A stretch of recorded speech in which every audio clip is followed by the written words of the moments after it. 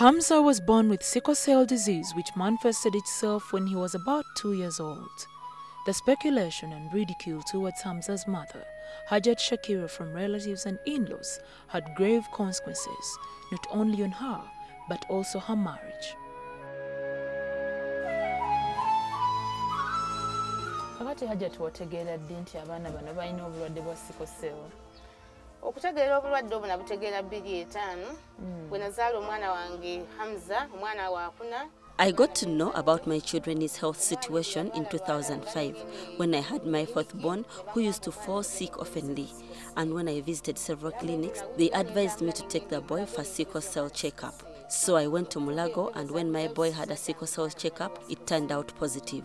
I started to find out more about sickle cell. They cancelled us, so now I always take him to Mulago for treatment. I got pregnant again, and my daughter was also a sickler. Those are the 2 children I have with this man, and they both have sickle cell. Kati ekintu kino yakikwata atya? Kakati omwami bwe yakimanya, akageri abaana bano tebalwala buli kaseera babeera balwadde. When the man got to know, because these children used to fall sick much oftenly, and yet it's not the case with his other children, he has with the other wife. I think he got fed up, so they are my responsibility and I look after them solely. Even those from my husband's side are not supportive.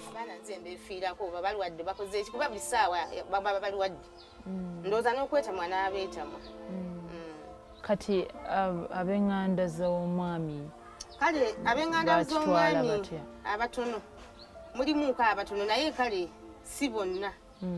Kale bakitwala nti nze yazaala abaana bali, nze yaleeta obulwadde nabasiiga, ngaliwo ne yanvuma n'okunvuma nti nabasiiga sickle cell. Simanyi nga nabo babisiiga.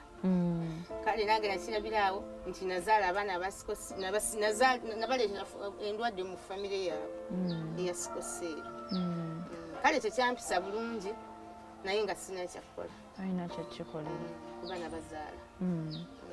Kakati Hajati, abaana abalina obulwadde bwa sickle cell kunyigirizibwa ki kwe basinga okufuna?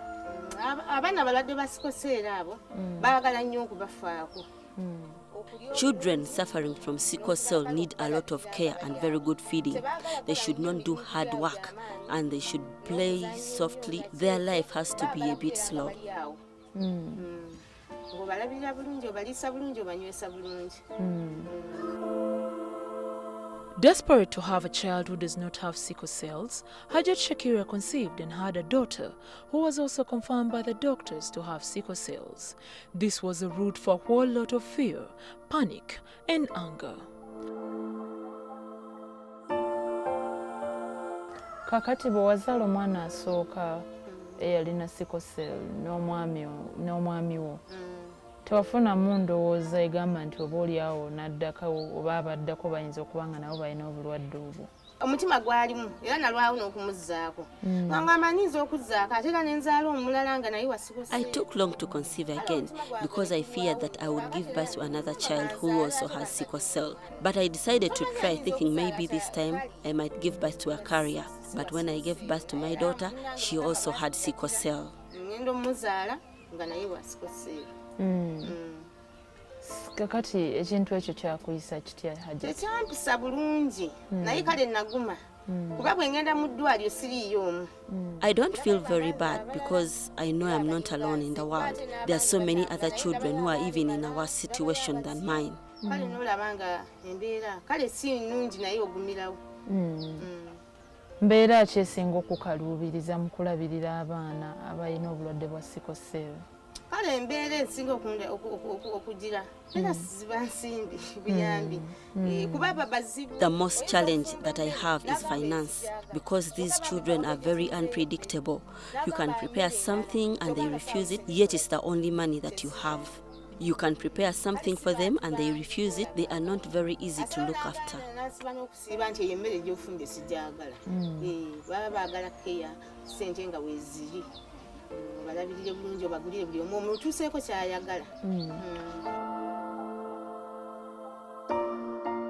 Hajat Shakira's in-laws were up in arms about this woman that brought a strange disease to their family. But on the contrary, the doctors noted that both Hajat Shakira and her husband were carriers of the sickle cell gene, S.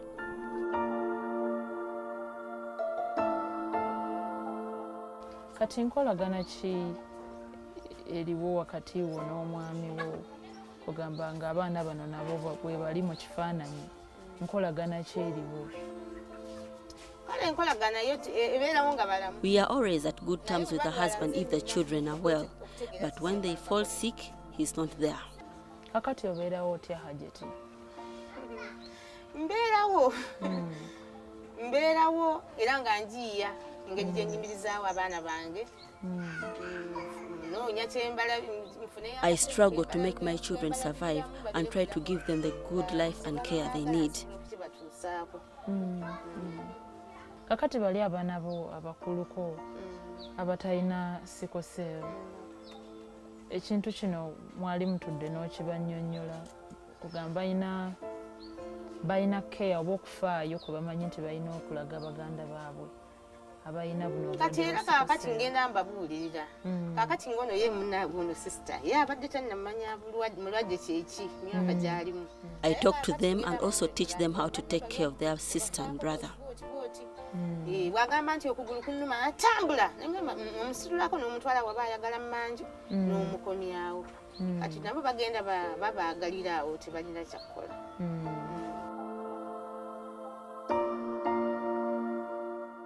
The sickle shape of the red blood cells of a person with sickle cell disease keep the red blood cells from moving properly through the body, and then the cells themselves can jam up and stick to the walls of the blood vessels.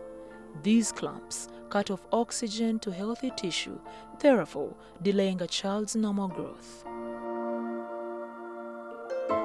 Omuzadde amanya ddi nti omwana alina? Kakati omwana ono abamu nno batwala ebbanga n'omutegera nga wa myaka ena emeka naye nze wange namutegerera ku myezi 7.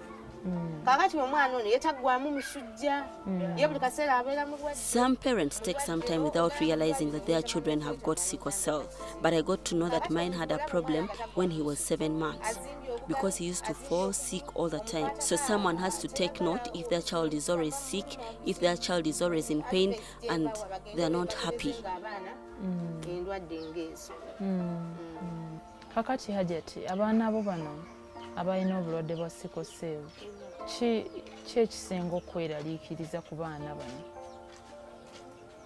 Kale ekisinga okuneeraliikiriza kyali kusooka kwali kufa nga bangamba tebakula. Naye nagenda okwetegereza nga abaana bano aba sickle cell bakula.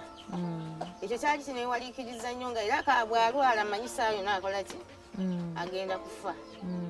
My worry was that they would die soon. Every time they would fall sick, I would think the worst. But when I saw others grow up, go to school, finish their education, I got encouraged.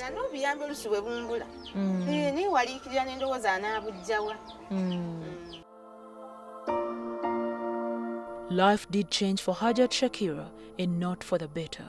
Her marriage was technically broken by the birth of her children, yet children basically make a marriage stronger. Every single penny, thought and breath is directed to her children that have sickle cell disease. If she is not nursing them, she is worrying about them. She watches her children go through so much pain that at times she wishes she had never had them. Kakati Hajati, eddagala ly'abaana oba ly'abantu abalina obulwadde bwa sickle cell gye liringa lya bwereere kuba manyi nga waliwo eri abasiriimu abamalaria kale n'embeera endala.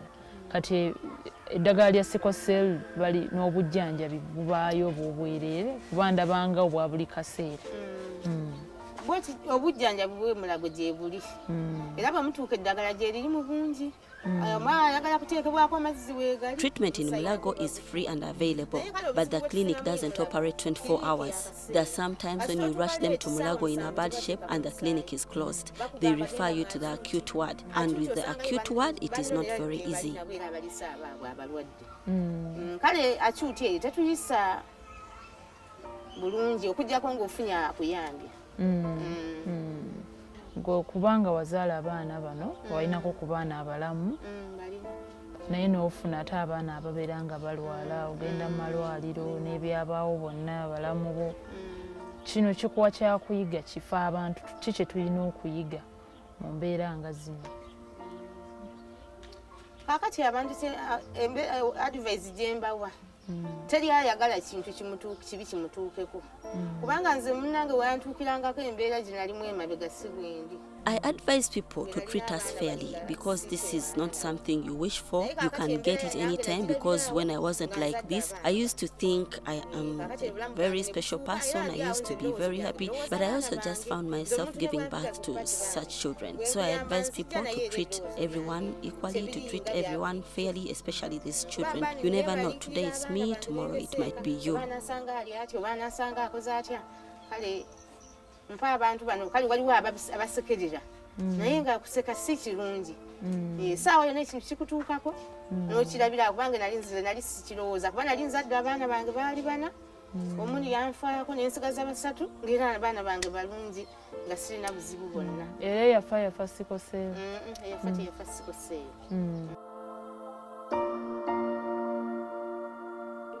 I can comfortably compare this woman to a rock. Despite all the painful situations she has been faced with, she still loves her children. She embraces every day with optimism.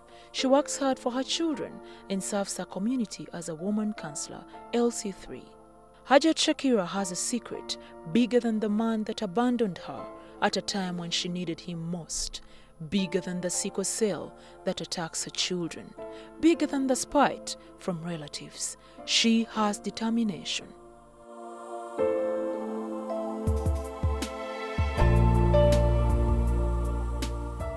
Naye kakati omuntu ayagala okukwatirako akuyamba atya? Kakati ekyokunyamba kyo nkisanyukira nnyo era nkyagala. Obuyambi bwemba njagala kale abaana baabo batuuse okusoma basoma banyamba ne babankwatirako ne basoma n'ebirala leero ebyetaagisa bambisanyukira nnyo omuntu bwanyamba n'abimpa. If I can get someone to help me with school fees and also some finances to look after these children, buy things like necessities and the rest of them. Kale Hajati katunaffe katweyongera okusabira webale kwogera munaffe webale n'okulabirira abaana bo wadde nga embeera gy'olimu erimu okunyigirizibwa naye Allah ajja kubaako nekyakukolera naye ajja kuntaasa era ye yabampa. Kale katukusabire Hajati naffe katusabe nti naffe ng'aba NTV n'abantu baffe aba bulijjo osanga tunaavaayo ne tubaako n'engeri gye tukuwowulamu. Kale Mukama kuume Hajati obeere bulungi nnyo. We thank Hajat Shakira and Jacinta for sharing their stories with us. Their life stories have a deep, profound sadness, but they're success stories too, because they have chosen to fight on. Sickness and pain are almost a way of life for them because of the sickle cell disease and not forgetting the cruel things that are told to them by relatives and the community. If you're out there and you're in the same position, don't give up. You should know that there is treatment and help in the hospitals, as well as comfort in God. There's something that your mother or doctor will not tell you, but you should know that you need to go today and have a test of the sickle cell disease, so that in case you or your children are carriers or suffering from the disease, you know the necessary steps to take.